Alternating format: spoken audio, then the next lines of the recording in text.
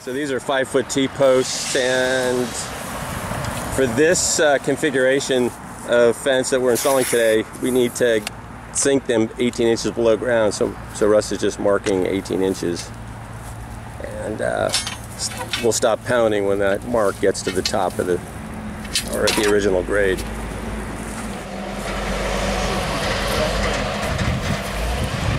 We're using a piece of PVC pipe to mark the distance between the posts, and just hand pound each post.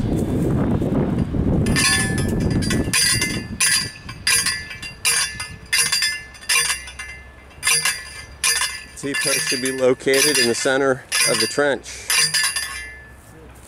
so there's room to insert the barrier material.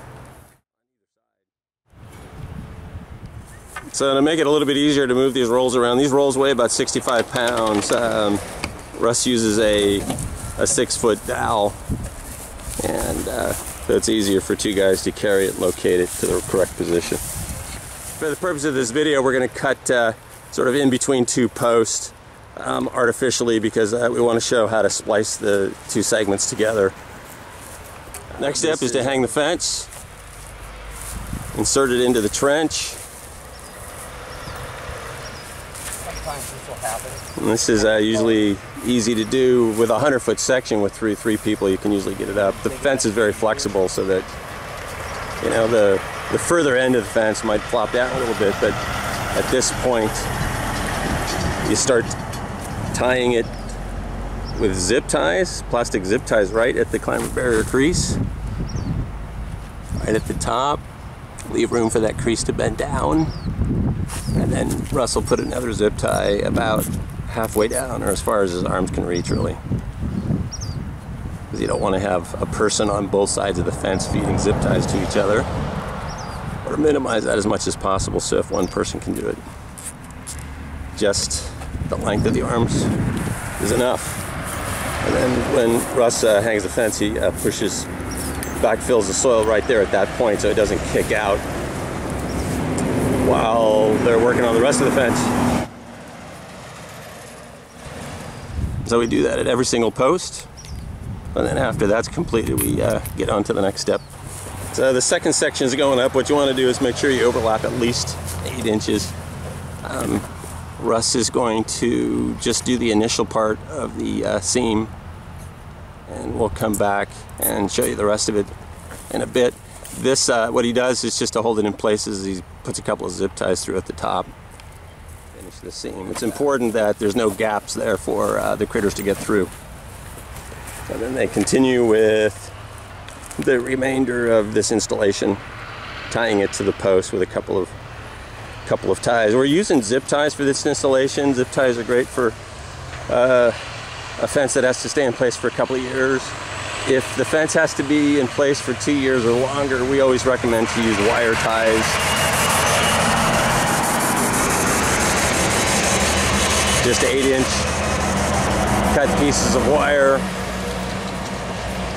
work great. A 16 gauge. The next step is to close all gaps where the sections overlap. We go along the side, connect them down flat with zip ties, about 6 inches apart from each other.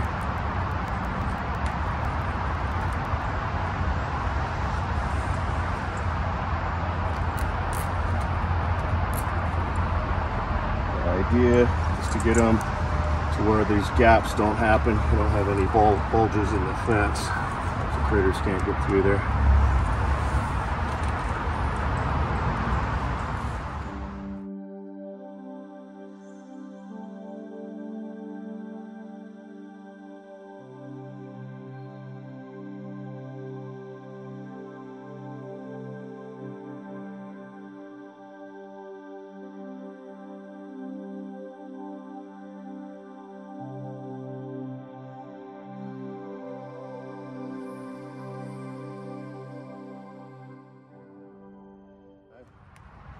We put zip ties on both sides so the critters can't get through on either side of the fence.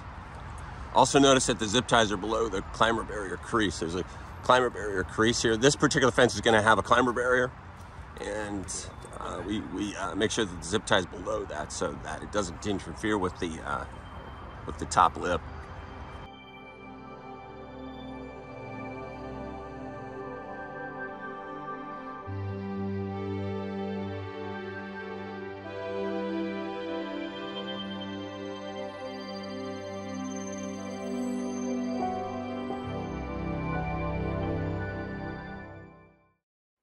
So what we do is place the wire at the very top corner of the climber barrier, and at the very first post, wrap it a couple times, and then Russ will tie it around the.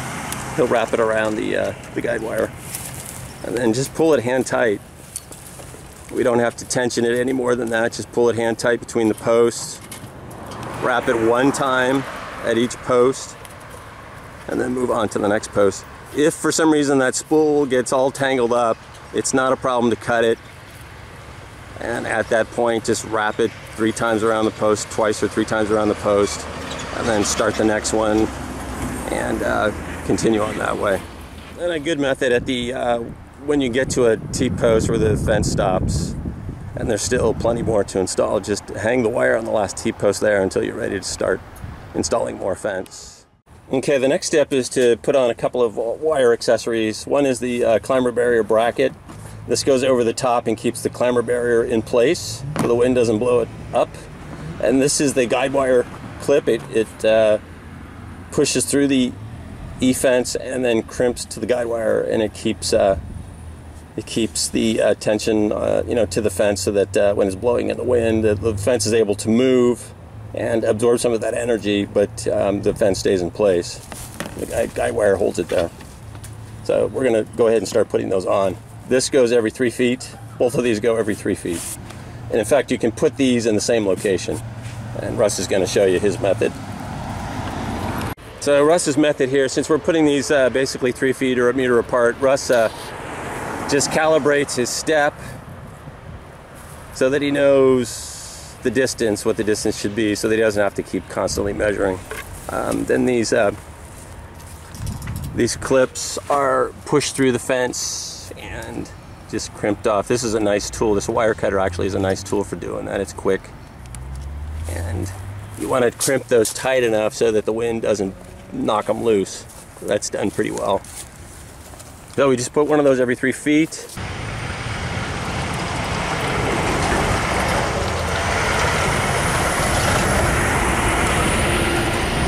So we put those guide wire clips right at the climber barrier crease, right underneath the crease, so that when this gets creased down, it's down below. Okay, so the next step is to install the climber barrier bracket, and the climber barrier brackets go right next to the guide wire bracket, so you don't really have to measure these out. Just put, within a few inches of the guide wire bracket. So what Russ does is he measures down from the top of the fence, just using the length, the opening portion of that bracket, so he knows exactly where to insert the bottom section, and then goes over the top. And then since this side is flexible, it's easy to put this side in on the short flap, and that's it. And you want to make sure that this bracket, that there's very little clearance here. You want this apex to be as close as possible to the crease of the climber barrier.